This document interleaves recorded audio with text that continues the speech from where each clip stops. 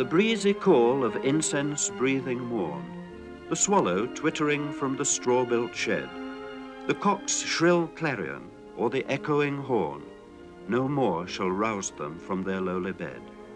For them no more the blazing hearth shall burn, or busy housewife ply her evening care. No children run to lisp their sire's return, or climb his knees the envied kiss to share. Oft did the harvest to their sickle yield, their furrow oft the stubborn glebe has broke. How jocund did they drive their team afield, how bowed the woods beneath their sturdy stroke. Let not ambition mock their useful toil, their homely joys and destiny obscure, nor grandeur hear with a disdainful smile the short and simple annals of the poor. Well, the annals of the poor might have been short and simple. Their destinies were certainly obscure, but sometimes there was plenty of life and colour about them. Look at these names: the Topples, Denny, Frost, Jesse Tideman, the sexton and parish clerk, and the Edwards. They lie peacefully enough in this quiet spot now, but once these bones were stirred to a great passion. This, by the way, is Little Stonham Church between Ipswich and Norwich. You'd have thought, wouldn't you, that the voice that breathed o'er this little Eden would have been filled with harmony. But no. Once upon a time, there was a voice that breathed o'er Little Stonham that was heard throughout the length and breadth of East Anglia. Church and nation in England have always had great clashes. But once Little Stonham had a revolution all of its own. And I'd like to tell you this story. It was about 100 years ago, and the people involved were so vivid that as soon as you start to talk about them, it's as though you could see them walking through the lanes of the village again, or coming in the churchyard gate.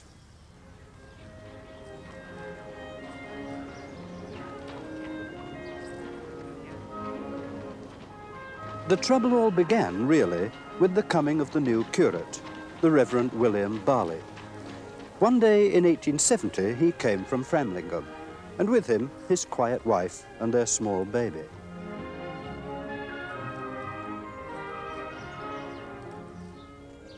He settled in very quietly. Some even thought ominously. He walked about, taking everything in, but not saying much. He walked past the villagers, they walked past him. They spoke to each other, but in the upshot, not much was really said. Good morning.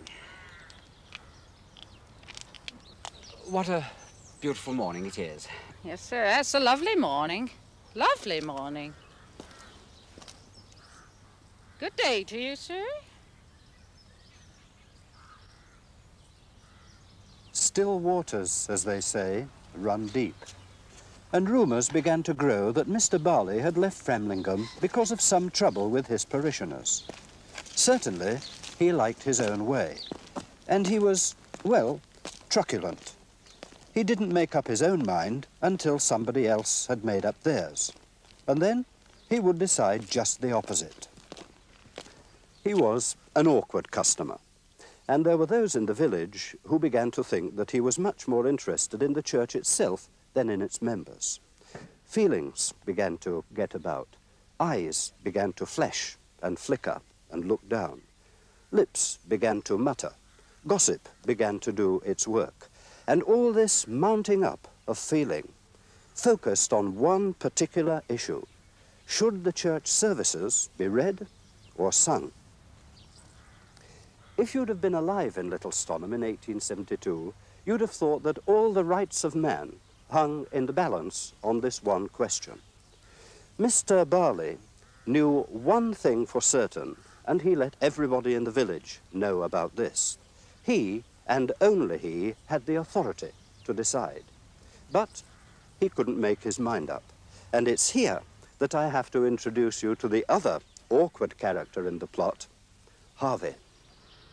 Come all you single like to hear a song? If you listen to my ditty, I won't decline you. Edgar Harvey, a young, rumbustious labourer, known and liked by everybody in the village, full of life, full of himself, and, in particular, full of his own voice. Oh, and that in we will go, my boys, and that in we will go. Where the blue cockade all in her hat, she made a pretty show. Oh, and nothing we will go, my boy. Come on. Come on, boy. Up, up. Come on. Come, come, come, come, come. Oh, here the blue cockade. Harvey loved everything musical, and he had quite a following in the village. Nobody knew how official it was, but it was generally assumed that he was the choir master. And when his voice rang out over the pews in Little Stonham Church, the congregation warmed to his enthusiasm. Everybody except the Reverend William Barlee, Mrs. Barlee, and the new young lady who played the organ, Miss Smith. She and Miss Smith were the musicians, and she and Miss Smith would decide about the music and the form of singing. She gradually insisted on ousting Harvey's choir from the singing gallery and having there instead a small company of children.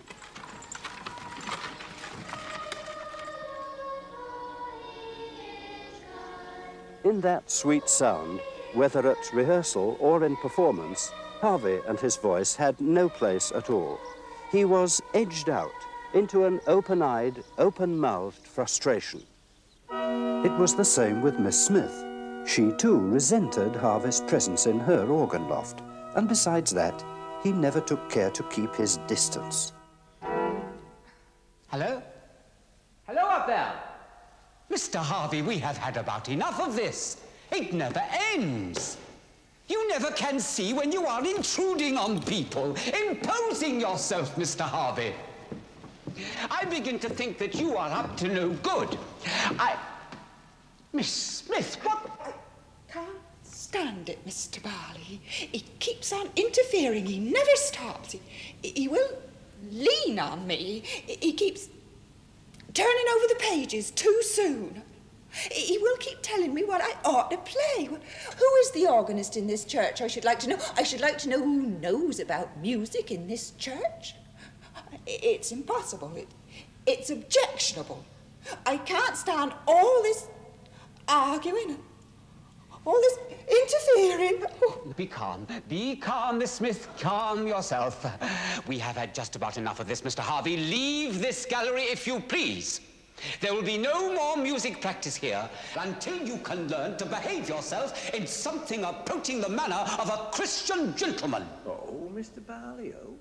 Ain't I got any say in the choir's music then? Don't I have any say as choir master? These new people, they come here and they think they can tell everybody That, Mr. Harvey, is enough. Now compose yourself, Miss Smith. There will be no more of this, I do assure you. Now come along. But if the Reverend Barlee wasn't certain about whether the services should be read or sung, Edgar Harvey was. Come hell or high water, come the end of the world, let alone a new poking, interfering parson from Framlingham, he, Harvey, was going to sing. One pleasant day in 1872, in all the mounting bitterness of feelings, in all the vacillating gossip of indecision, a juncture came. Mr. Barlee took his wife away for a long holiday. This was one event which none of his parishioners minded. There were even smiles and waves when the wheels of their gig sent up their farewell dust along the road of the village. While the cat was away, the mice decided to play. For 6 whole weeks, they sang their heads off, hymns and chants alike. It was glorious. All the time, the services were sung. All the time, the services were enjoyed. And Harvey came into his own. His voice roared out in full liberty. When, some 6 weeks later, Mr. Barlee rode back into the village one Sunday, He heard what to others was a glad sound, but what to him was an affront, a challenge. And at once this decided him. His mind was now made up, irrevocably. Harvey was not going to have his own way. From now on, services should not be sung, but read. Music was silenced at Little Stonham. The hand of ecclesiastical authority had clamped down. Nerves and relationships were all at a high pitch of tension, at fever pitch, and some plotting was going on. Somebody had interfered with the lock of the door leading to the singing gallery. At any rate, on October the 6th, 1872, the crisis of this situation had arrived. The afternoon service began and, as it turned out, developed very strangely.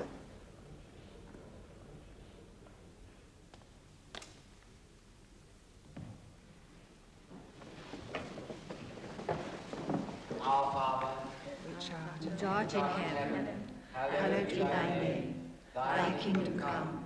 thy will be done in earth as it is in heaven. Give us this day our daily bread, and forgive us our trespasses, as we forgive them that trespass against us. And lead us not into temptation, but deliver us from evil. For thine is the kingdom, the power and the glory, forever and ever. Amen. O Lord, open thou our lips, And our mouths shall show forth thy praise. O God, make speed to save us. Glory be to the Father, and to the Son, and to the Holy Ghost. As it was in the beginning, is now, and ever shall be, world without end. Amen. Praise ye the Lord.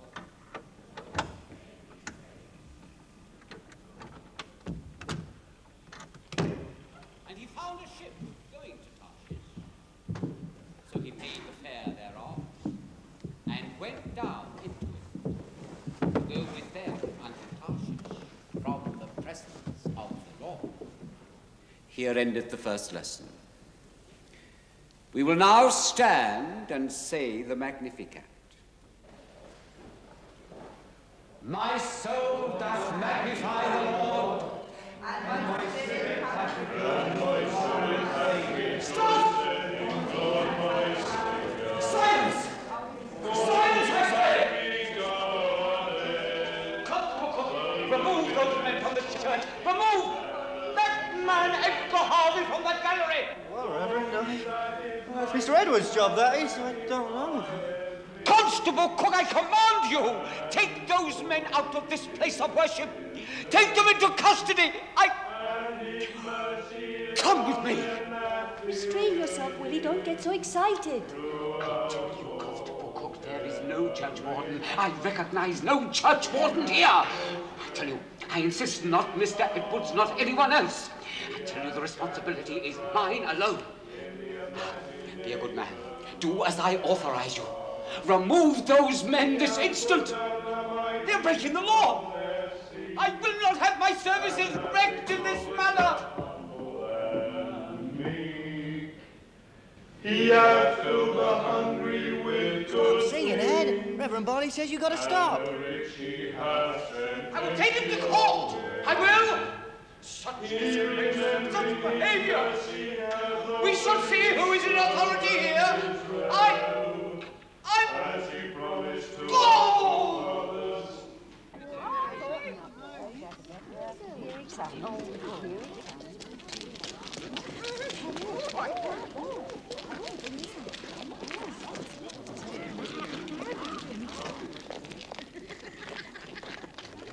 World without end. Amen.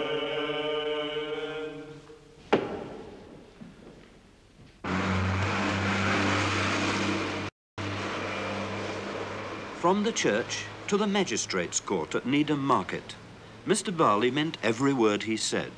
Harvey was charged with having caused a public disturbance. I'd give a lot to be able to see that courtroom scene as it was then. This is part of the court record. There was a bench of 4 magistrates, 2 clergymen, an army major, and 1 other. It was one of the clergymen who was chairman, and he was obviously as nervous as a kitten, frightened to death of any legalistic objections that might arise. Some of the villagers were there too. P.C. Cook, John Topple, and some others gave evidence to round out the story, as Mr. Barlee himself did.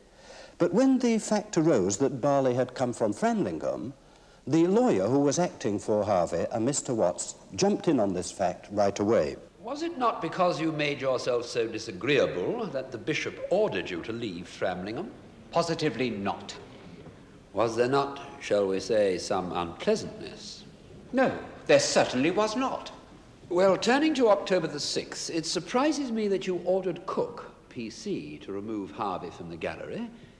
Are you not aware that Mr. Edwards has received instructions from the rector to act as churchwarden? Mr. Edwards has made no intimation of that to me. I repudiate him entirely. I have been informed by the Bishop of Norwich that the appointment is in my hands. I see. Well, to come now to Harvey, is there not some ill feeling on your part towards this young man? No, none at all. Was not Harvey in the habit of leading the parish choir? He was not. Is he not, in fact, the choirmaster? He decidedly is not. Well, was he not considered the choirmaster? No, sir. He is simply a troublesome fellow. But it could be true, could it not, to say the defendant has taken a very active part in the choir? My answer to that is that he sang very loudly. You say you have had complaints about all this. Who made these complaints? Well, Mr. Bloomfield, the late churchwarden, made complaints all the time. And Miss Smith, the new young person who plays the organ, was continually making complaints. He was always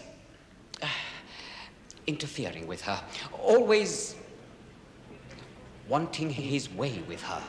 That we all do, Mr. Barlee. Gentlemen, it has been the custom from time immemorial in Little Stonham, as in other churches, to chant those glorious chants to be found in the Church of England prayer book.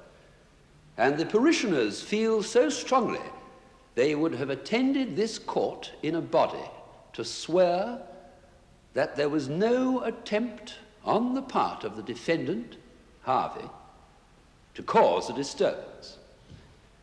I believe a few witnesses will be all that is needed to show that it was not the defendant who disturbed the congregation, but that there is ill feeling and maliciousness against him on the part of Mr. Barlee. Now, you are Mrs. Laura Theresa Edwards, wife of Mr. John Edwards, farmer, who believes himself to be churchwarden. Will you say in your own words what happened in church that afternoon? Well, after the first lesson was read, the Magnificat was chanted by some young men in the gallery. Do you know these young men? There were several there, but I saw Harvey among them. Was it sung in an orderly manner? Yes, sir, as I've always been accustomed to hear it sung. Did you hear Harvey sing louder than the others? Not at all. But it is usual for Harvey to take the lead in the singing. When Mr. Barlee called out to the singers to stop, did he call out in an improper manner? He called out loud. Very excitable. Did you hear what he said? Yes. He said, "Turn those people out of the church." Did Constable Cook do so? No. He said he had no power inside the church. You were quite at the mercy of Mr. Barlee, whether you had this service of praise or not. Quite so. Isn't it true that in my time I have paused to allow you to get to your pew? I don't think so. I Is it not a fact that you were seen to leave the church with a triumphant smile upon your lips? Are you aware why Mr. Barlee called out to them to stop? Some time ago, he said there would be no singing if Harvey was up in the gallery. He said that in church, out loud. He said, "Singing in the gallery could not be conducted to the glory of God if that person was out in the gallery. That is the only weak point I ever made in my life. You are Mrs. Elizabeth Dorling, and you are a regular attender at the church. When Mr. Barlee cried out, did you join in the singing? Oh, sir, I was too frightened. Frightened? What frightened you? Mr. Barlee's manner. He shouted out to PC Cook, I command you to take those men into custody. Is Harvey a sober man? He's a perfectly sober man. Mr. Barlee has told me he does not care how many come to church. He'd as soon preach to the walls as to the people. Did I not say rather that I should prefer a few sincere persons in a pew to a whole mass of people going for a spree? You said you only did your duty at church to have a comfortable home for your wife and family? But after all this, with the court seething all about them, the bench decided not to decide, not to convict. The case, they felt, deserved a higher court. By which they meant Ipswich Quarter Sessions and a judge and a jury. The case came up early in January 1873. The evidence was much the same, but the tension had thickened and built up over another 3 months. And this time, the entire village did turn out, and for a trial that lasted for 6 uproarious hours. When the time came for the summing up, there was a high pitch of expectation, and each advocate made the most of his piece. First came the speech for the defense. Gentlemen of the jury, I will be brief. It is a sad spectacle when a clergyman comes to court to banter words of evidence with his parishioners and to resist their wishes. You've heard the evidence of almost the entire village, both young and old, rich and poor. And I know that you can judge whether you think that Mr. Barlee represents in his person that spirit of Christian charity without which no man should remain in a parish as a clergyman, be that parish large or small. I contend, and I think you have heard enough to convince you, that it was Mr. Barlee, by his own excited manner, who caused the disturbance. There is no doubt, alas, there is a dreariness of services being imposed upon the congregation of Little Stonham, where there is nothing more tuneful than Mr. Barlee's tuneful voice. What is particularly clear is that the village, to a man, and almost to a woman, would rather hear Harvey sing a hymn once than Mr. Barlee preach for a month.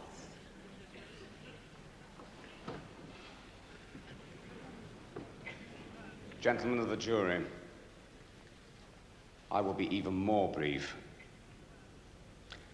When some loud-mouthed, ignorant labourer who fancies he has a knowledge of music and a good voice chooses to force himself on the congregation until the clergyman is compelled to take steps of this kind, and when an able counsel is employed to throw dirt at that clergyman so as to gain the applause of those in court who are filled with Ipswich beer or something else to cause excitement, the jury will understand the animus of the defense. There is nothing like roasting a parson for amusing the ignorant. Mr. Barlee has had one desire only, and wants only to have the correctness of that desire upheld: to maintain his authority in his own parish church. Well, then there was only the final question, on which everything, all the long months of disputation, now hung.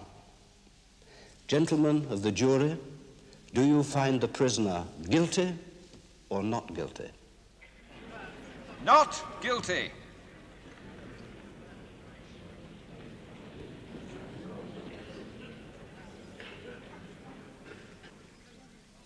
And that, apart from one or two letters to the press, was where the story ended. Music and liberty seemed to have triumphed. But who was mostly in the right and who was mostly in the wrong, we shall never know. What we do know, however, is that within a few years, Mr. Barlee had moved on to Intwood near Norwich and then went on to other livings in the Church of England. And there's one element of his story that I haven't mentioned so far. During his stay here in Little Stonham, he and his wife had a second daughter, Mabel Susan. She only lived 16 months and now lies here under this cross. Coming from Framlingham with rumour and going from Little Stonham with much more than rumour, Mr. Barlee must have left a good deal of sorrow behind. But Harvey and his voice went on, and there are still some people in Little Stonham who remember him, who were children in the village school here when Harvey was an old man just before the First World War. And how do they remember him? Some remember him as Old Edgar, and others as Spring-Heeled Jack, because of his splay-footed gait. He was scrog-footed, they say. They remember him as an old tramp-like figure with a tall hat walking along the roadside, a labourer who had it up here, and who was very often out of work but always neatly dressed. And they remember him especially at Christmas time, going from door to door among the cottagers in the village, all alone and singing carols. And they're all agreed on this one thing, with an awful voice. And we know too that during the 1930s some Suffolk folk songs were taken down here from a man who almost certainly knew Edgar Harvey. The voice that breathed o'er Little Stonham, that once seemed to bring fire and brimstone in its train, did in fact, it seems, do a good deal to keep music alive. And that is a lot. English country churchyards really are elegies, are they not? Green, sleepy, beautiful. But it wasn't always so. In God's little acres, our forefathers once saw stirring times.